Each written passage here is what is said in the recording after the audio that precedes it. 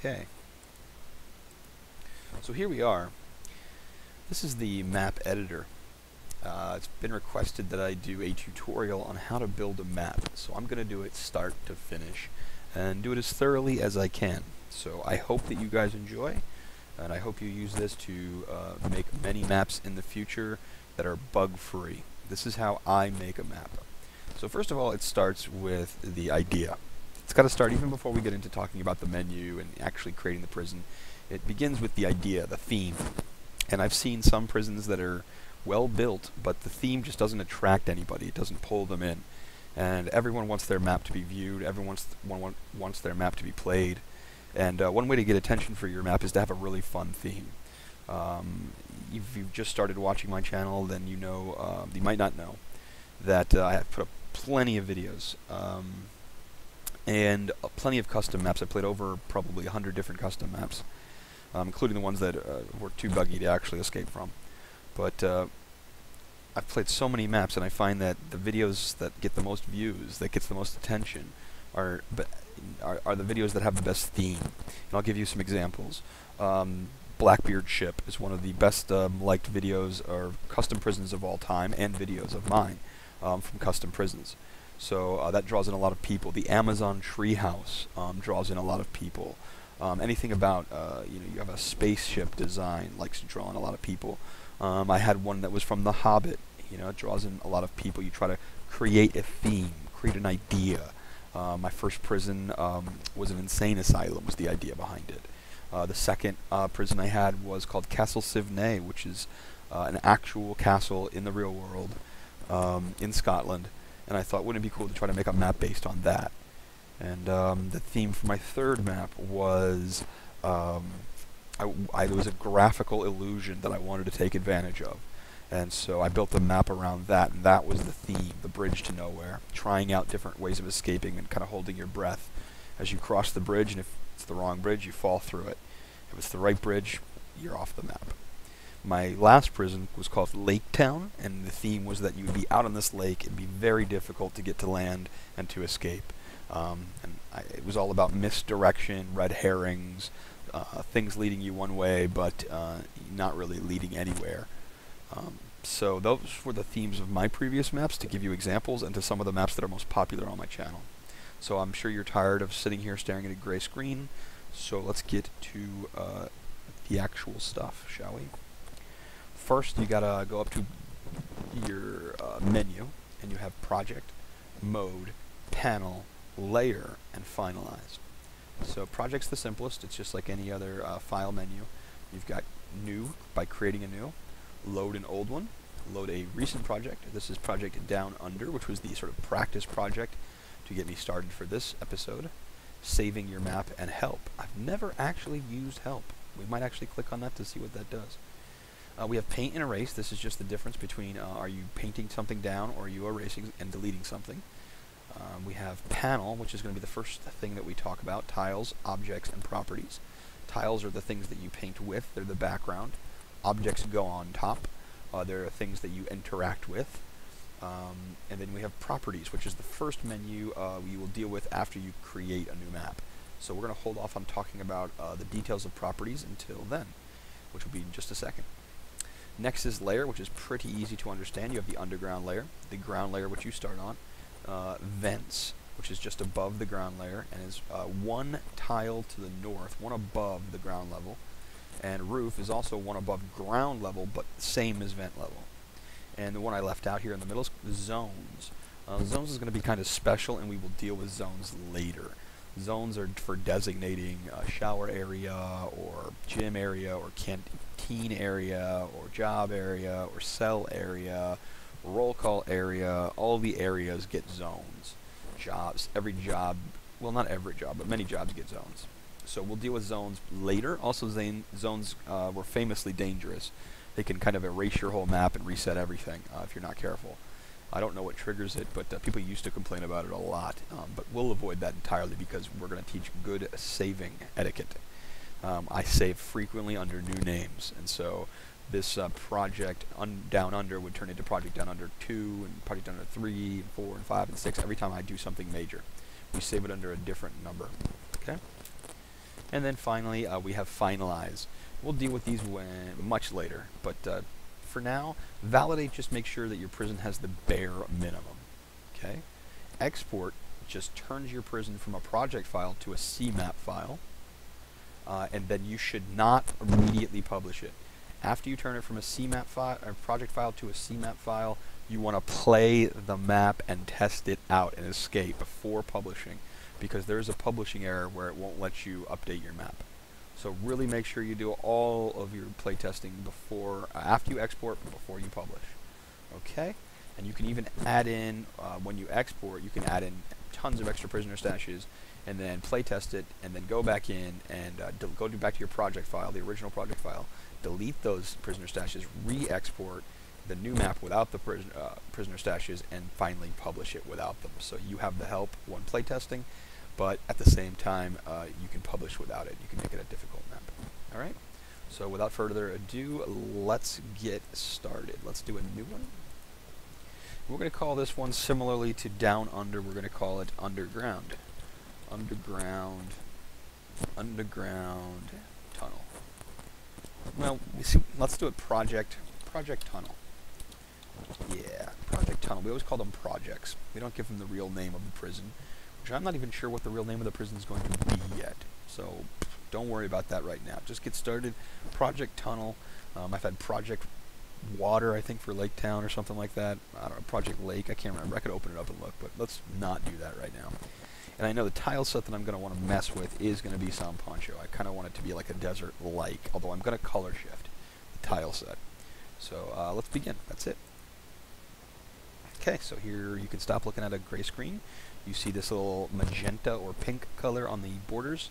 You see this box here and this box here. This box here, if we go up to panel, you see that the tiles and the objects are dark, whereas properties is not for some reason. But tiles and objects, so can we get rid of that or no? Perfect. So these are the tiles. We're going to talk about what all of those do in time, and these are the objects that sort of go on top of them. Okay, so right now it's going to ask us about the properties menu to get our prison started. What do we want? And the first thing that they're asking for is the style of prison and routine structure. MinSec is minimum security, like Center Perks. MedSec is medium security. MaxSec is max security, like Iron Gate. And the camp style of schedule, which is like Jungle and Stalag Frucht. Okay. So let's go take a look at all of those now. I have those over pulled up in Chrome. So here we have it. We have the Center Perks, the Min Security. It has morning roll call, breakfast, then free period, then lunch, then a leisure work period, then exercise, then shower block, then evening meal, evening free period, evening roll call, and lights out. This schedule is fairly easy because there is no roll call in the middle of the day. There's only one job period, and there's plenty of free time. You got an evening free period and a morning free period. So you have lots of time to yourself. If you want to make an easy prison, this is probably the one you want to choose. Then we go to Shankton. Shankton's a little more difficult because it's the one that has the afternoon roll call. If you have like a difficult long escape that's a big map and you've got people trying to run all over the place to get stuff done, then the afternoon roll call can really throw a wrench in the middle of that. For example, on the Blackthorn Asylum underground maze dig, it's really tough to have to always be coming back and checking in for the afternoon roll call. So that's kind of the difficult part of that, and it plays well with particularly big prisons with big layouts, where you have to run around a lot. Okay, but otherwise it's pretty regular. Morning roll call, breakfast, work, roll call, afternoon free time, evening meal, exercise period, shower, evening free time. You still get 2 free times, and evening roll call, and then lights out. And then the next one is Iron Gate. And the first thing to know about Iron Gate is that it is very short. The others go until, I think, 10 o'clock is the roll call, and then lights out is 11. And then wake up is at 8 o'clock, I believe. And so you wake up an hour later, you go to sleep 2 hours earlier.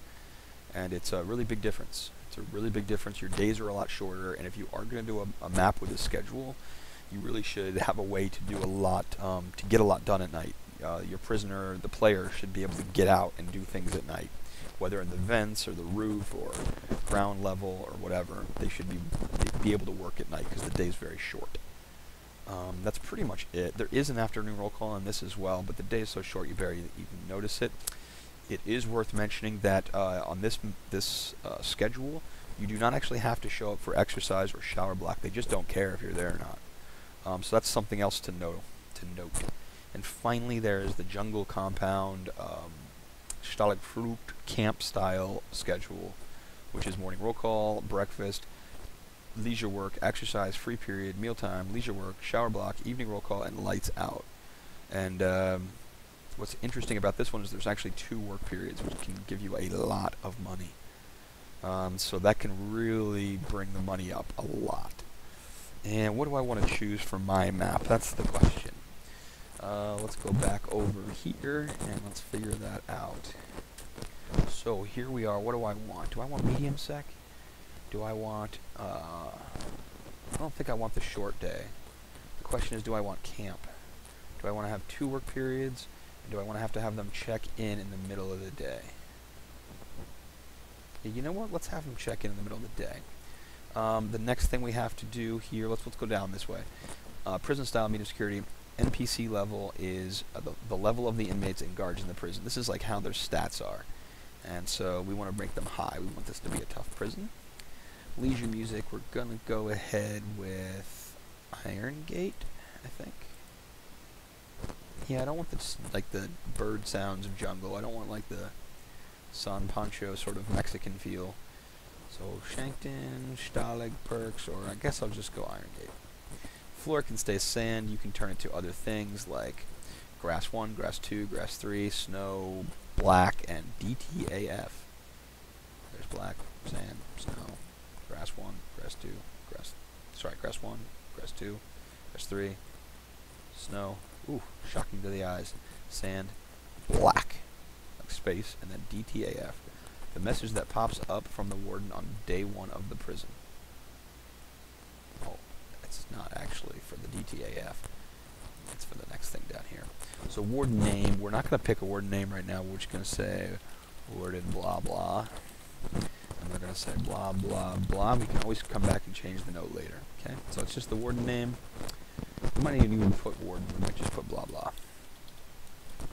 Okay. And then how many inmates do you want in your prison? This includes the player. So this is how many cells you should make. If you want to include a desk that is unoccupied, so it could be a good place to store contraband. If you want to include one of those, then you would make an extra room beyond this number. So if there was 10 inmates, you'd make 11 rooms. And if you wanted 2 extra unoccupied desks, then you'd make 12 rooms. And you would leave this number at 10. And those extra desks that would have cell zones would be unoccupied desks. So that's how you make unoccupied desks. I'm going to go, I decided this yesterday, I'm going to go, or Friday, I'm going to go with 6. I think that's a good number. And I'd like to up the number of guards a little bit. I don't want just like, you know, let's go 9 guards. Yeah, why not? 9 guards to 6 inmates. Yeah. And you have a choice for the grounds. Inside only. Hold on a second. There it is down the bottom. Inside only equals any outside ground tile is considered out of bounds except safe zone markers. So basically anytime you go outside, you get shot. But you can actually create like a courtyard or a yard for them to go out and get exercise in by creating a safe zone over that.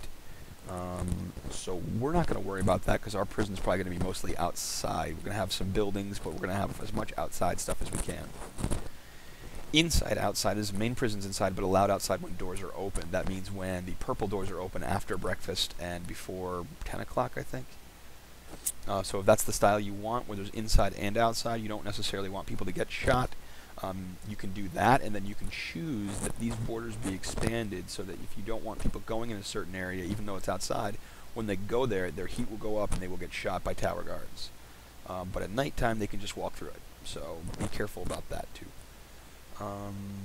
So I think we just want to go with outside, which is going to be main prison area is outside. So you will not get shot unless you're chipping or cutting or digging or something like that.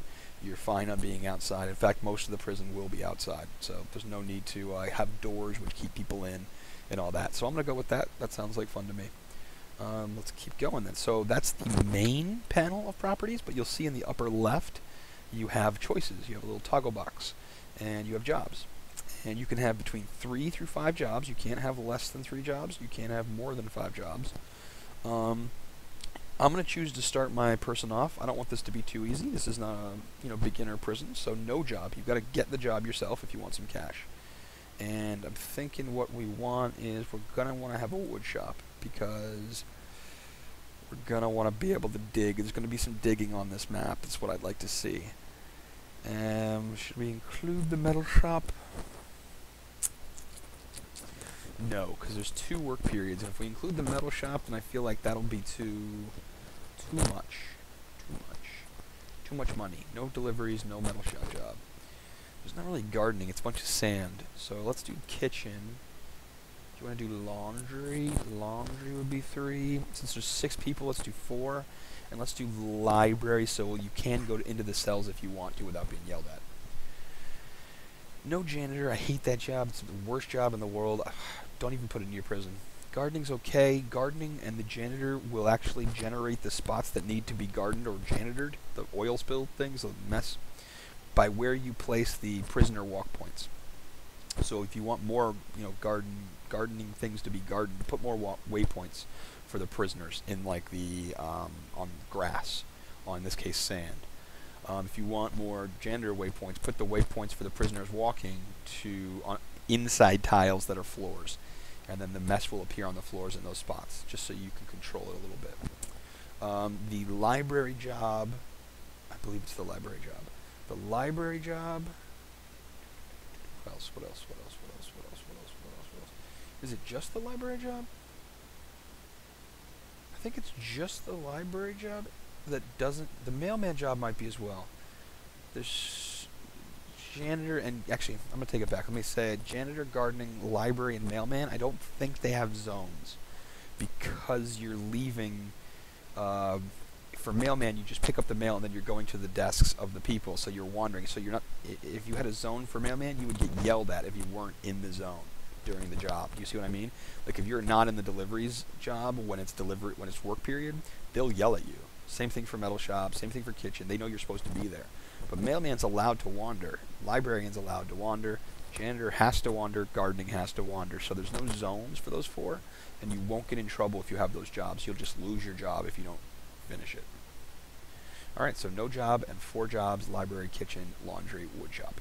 Choose what's right for your prison. In this case, I went wood shop because I know they'll be digging. I went kitchen because it's a fun job and it's an easy way to win people over and raise opinion. Laundry, it's a kind of a dull job, but it's a good way to get a guard uniform. And library, it's an okay job and it lets you get into the cells. I mean, if you're searching desks, they'll still yell at you, but if they just see you in the cell, then it's not a big deal. And so that can be fun too if you don't like to be sneaky. Moving right along. The last one here is perimeter. Perimeter is just, it expands this guy. So if we do left boundary, as you see, as you increase it by each block, it just goes forward 1. And each side does that. And what you can do is create a little perimeter. And the prison perimeter is a box around the map edge that is considered out of bounds. Players seen outside the perimeter will be punished by guards. They will be shot. Hold tab key in the map editor to show the current perimeter edgings, then edit as needed here. I'm not going to use that. I don't really find that that's a thing that is necessary in my prisons. In fact, not only am I not going to leave it alone, I'm going to turn it to 0. I'm going to handle all defenses on my prison. I'm going to make sure we got everything covered. And that's that. That's all it is. Okay? So that's the beginning of how to make a map. Once you're done with that, you can just close it. Close it. If we want to open it again, we want to go back to properties. Everything here should be saved. Just as like, wait, what? It's not saved. I gotta go back and put it in again. I think it's because I opened it twice. Camp, NPC level high, iron gate, sand, project tunnel, blah blah, blah blah blah, 6, 9, outside. Jobs. Library, kitchen, laundry, wood shop. Perimeter. No, we want no perimeter, sir. Okay, so cool. And now we close it, and that should be good. Yes, it's saved, okay? It's only because we opened it twice, and we were confusing it. So, before we close off for the first episode, I do want to show a few things. So, let's talk about some shortcuts. So the first shortcut, let's close that, is to take some floor, for example. This is one of the tiles. And what we want to do is just, we could click it and click one box at a time. Okay? And then you could go up to mode and say, no, I didn't like that, let me erase. Okay, that's good, I want to put one back. You know what, I liked it. Go back to paint and do that. Okay? But instead of going up to the menu, there is a shortcut key, it is spacebar.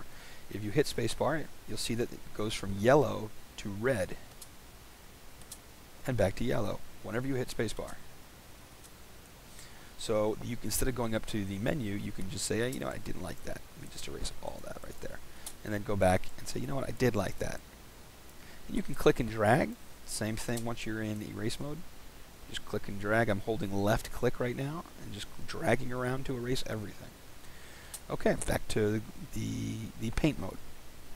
You can also do, let me see if I can get it here. You can click, right click, and drag to do all the same tile. And that works with floor tiles pretty well, but as you see, say with wall tiles, it looks kind of funky because they're not meant to be arranged that way.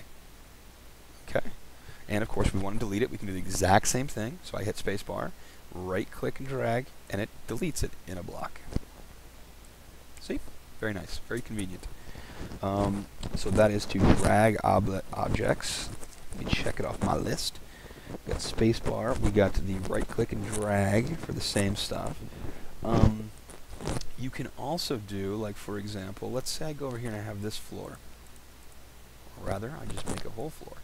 And I say, you know what, I don't want to do this tile anymore, I want to go back and do this tile. You could come back over here to grab this floor tile and start making it. Or you can hold Control, left shift the tile, let go, and now you've switched tiles. So and I'm like, okay, well I like those four right there, but I want to go back to this. I'll just click that and do that. And again, I want to go back to this one. Well, you know what? This was just Control, left click once, let go of Control, and I'll do those four. And I want to go back to these, so I'll Control, left click, and I'll just drag it like that. So there you go. There's another one. You've got Control, left click to copy the tiles in case you're too lazy to run back over here and be like, where was that corner tile? You can just grab the corner tile real fast because it's already on the screen over here in this building. And you just Control, left click, and you got it. Let's see. Shift, drag, release to copy. Shift, drag, release. Nope, that wasn't it. Shift, drag, release. Yeah, it's left click. You hold down Shift, you left click and drag, and then when you release it, you've copied those tiles. Many people ask me, how do I copy a large selection in the map editor? And that's how you do it. So yeah, I'm going to do it again. Instead of doing 4x4, I'm going to do the 8x8. I go up to the corner I want it, I hold down left shift, and I drag holding left click, and when I'm done I let go with left click, and I'm still holding shift, and I'm just still holding shift. As long as you want it, you can do it as many times as you want. Still hold shift, and then when you're done doing all of your copying, you can go ahead and let go of shift. And there you have it. That's the last one, how to copy large sections. And the last thing I want to show you here is with doors. Really any objects, these are tiles. Any object that you have, let's say you have a row of doors here. And let's say I'm going to go ahead and put down I'm accidentally going to put down a wall right there. And I want to keep going with my doors, and I put the door over the wall, and I think, okay, I got a door there, people can walk through it. One of the problems is people will not be able to walk through the door that has the wall block there because it's blocking them. And the way to see that on your map is to hold down Q. Okay, so here I go, and it makes all the objects on the map disappear. And now you can see clearly, oh no, that's horrible, I have that wall there. How do we get it gone? So now I'm going to go over to erase, I think it's this one. And I'm going to go ahead and erase that one. And now it erased the tile that was there, and it leaves the sand underneath, and I don't want that sand underneath. So I'm going to go ahead and hold Control and just quickly copy. Oh, look what I did. I didn't switch back from erase mode. So first switch back from erase mode. Now I'm just going to copy this tile right here, turns pink. Click it, left click, and now I've copied it. So I'll just go fill those back in. Now I'm going to copy this guy, and that way I don't have to put down another door. There you go. You can copy objects and tiles. So that is it for the basics. The next time we come back, we are going to work on building the actual prison itself. Okay, so that will be part 2. I will see you next time for part 2. Let's just go ahead and make sure we save this guy. What do we want to call this? Project Tunnel. Let's do it. Don't forget to save. Save often. Okay, we're going to delete this stuff all tomorrow, and we're going to get started making buildings and talking about the tile sets and the objects that are there. Mostly we'll be trying to do tiles tomorrow, and what the tiles do and how to use them and what they all are. Okay, so I hope you've enjoyed it. I hope I've covered everything. If I didn't cover anything that you know of, if there's more shortcut keys or there's some trick that you know, by all means, leave it in the comments below. Don't forget to comment, like, and subscribe if you are not already. And I will see you next time.